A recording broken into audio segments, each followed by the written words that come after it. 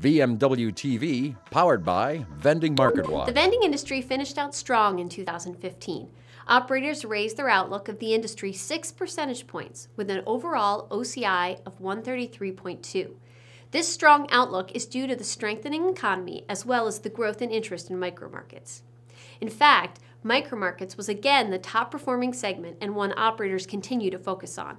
Reaching a 4.4 OCI number in the final quarter of 2015, the segment increased a small but significant amount over the record-breaking last quarter number of 4.27.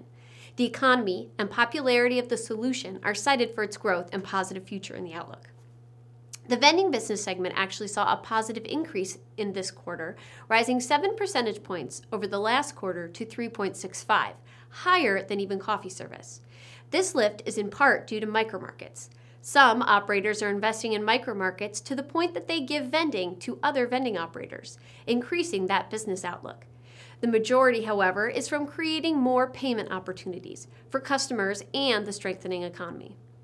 Finally, OCI got a bit of an uptick as operators looked at the end of 2015 and into 2016 to 3.5, but it wasn't enough to counter the mostly dropping strength of these sales. High temperatures in autumn and the start of winter are primarily to blame for the slump in coffee and related hot tea sales, but regions that have felt the dropping price of oil have also seen OCI business deteriorate.